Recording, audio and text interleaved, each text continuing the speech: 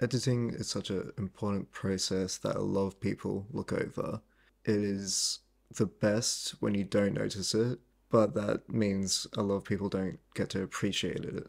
And with this video today, I would like to shine a light on that process and the creativity behind it and the people that get to do it. To help me explore the process of editing, I got the privilege of interviewing Jerry Chia, who is a professional video editor. My name is Chia, but I go by Jerry, and I'm a video editor at Good Company. So I've been with Good Company for almost 8 years now. Right after university, I finished up and then started interning at Good Company as like 3, 4 months of internship. And then after that, I was a temp assistant. And then I got hired full time after 9 months of working intern slash temp. And then I got hired as assistant editor and then worked my way up to senior lead editor at Good Company now.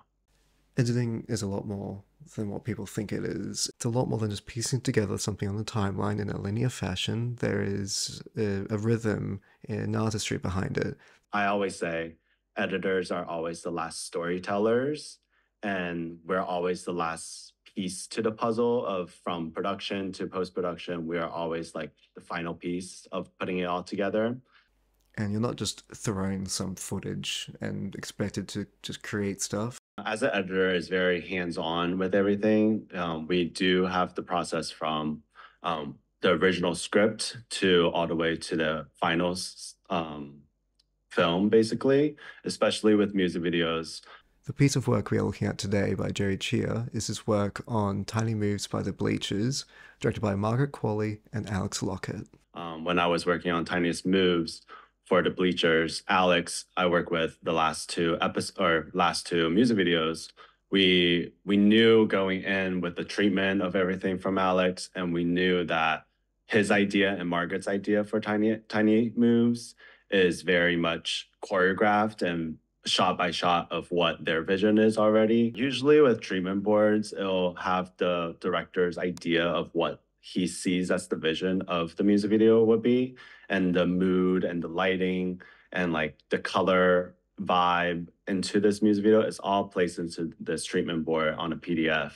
And it sometimes has links to like references of music videos or references to old films because Alex and Margaret really wanted to make this piece like a timeless piece that any time of the year, any like 5 years from now, it'll be still relevant to relevant to the day.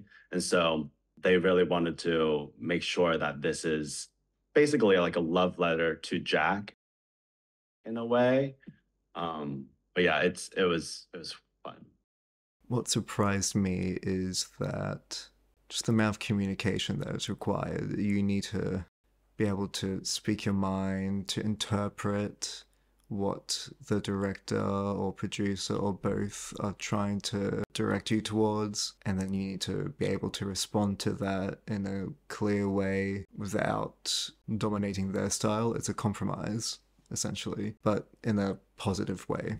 When I first get the treatment, I'll say like my ideas are like already flowing into my head. And really want to see what you guys captured in production and on the footage. So once I receive the footage, I'll go through and pick my favorite selects and try to find the takes that is more like casual and candid and not so posy in a way. Us as editors, we have our own style of editing, and that's why they would be like, "Oh, Jerry would be great to edit for this because he's just done this in the past." But you also have to blend into with what the direction is from the director and how his style is. So it's like a mix of both, and it's a great collaboration. With Tiny Moves, I did I don't know, I would say like we pulled selects, and then we did a version, and I would say all within less than 2 days because it was a fast turnaround. It was like we have to get it right away. I sent it to Alex, and then Alex had some minor notes. I'll change it with before we send it even to Jack and Margaret.